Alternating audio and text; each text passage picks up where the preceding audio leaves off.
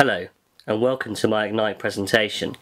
Today, I'm going to be talking about my ideas for a film that I'm going to make about my friend Matthew Coombs, who died of lung cancer in November. The film's genre is a mixed documentary. It is a participatory documentary because I am an active participant in the film. It is also performative because it uses a combination of styles to stress a subject experience and to share an emotional response with the world. What makes this film unique is that it gives a first-hand experience of someone who is dying, what they felt and went through. My main inspiration to make this film is the fact that Matthew wanted to make a film before he died, and I don't want his footage to go to waste. Because of its content, this film is unsuitable for children. It contains a discussion with others rather than interviews. It's partly a vlog, as the film contains a combination of video diaries recorded by Matthew before his death and narrative links by me to fill the gaps. The introduction scene will be a medium close-up of me. I discuss how Matthew's illness started. He had an emergency operation to remove a secondary cancerous tumour in his back. Regarding ethics, I had permission from Matthew's mother to make this film, but I may need to get written consent.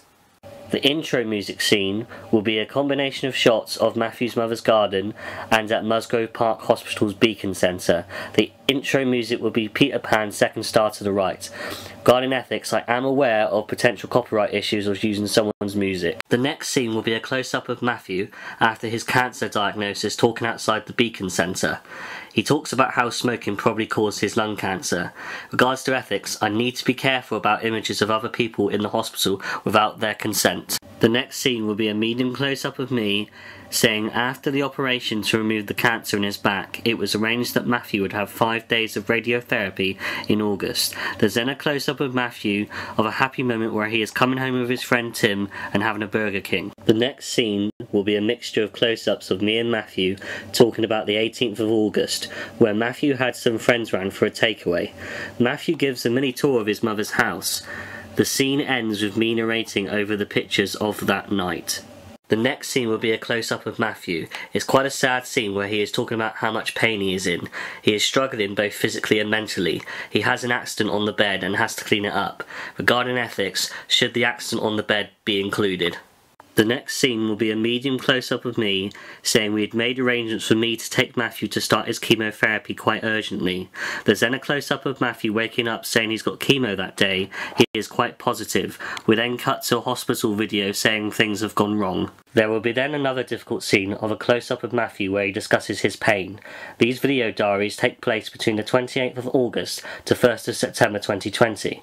During this scene, Matthew addresses philosophical concepts. The next scene is a mixture of close-ups of me and Matthew explaining after several more failed attempts to take him to chemotherapy, he ends up back in hospital. These video diaries take place between the 2nd to the 11th of September 2020. The following scene contains close-up of me and Matthew talking about his transition from the hospital to the hospice. Regarding ethics, the hospital part contains voices of staff, so I need to be careful with this and might need to get consent from St Margaret's Hospice. The next scene will start with a close-up of me explaining Matthew left the hospice to return to his mother's house and slept in a hospital bed downstairs. There's then a close-up of Matthew explaining he is finding it difficult to keep fighting. It isn't the physical colour of the film that creates the feel, it is the mood of Matthew. The following scene starts with a close-up at me explaining that I had to call an ambulance one night when Matthew's carers didn't turn up. Matthew had to go back into hospital. He was delirious and had a high heart rate. There is then a close-up of Matthew in his last video he made before he died. After Matthew's videos have ended, there will be a medium-long shot of me talking to Matthew's mother, Beryl, about the end of his life. Regarding ethics, would Beryl be ready to talk about her son's death? Regarding safety, this scene taking place will all depend on government coronavirus restrictions. The ending scene will play a song by one of Matthew's favourite artists, David Bowie, with different pictures of Matthew in the background. Regarding ethics, I will need consent if pictures of Matthew contain other people in them.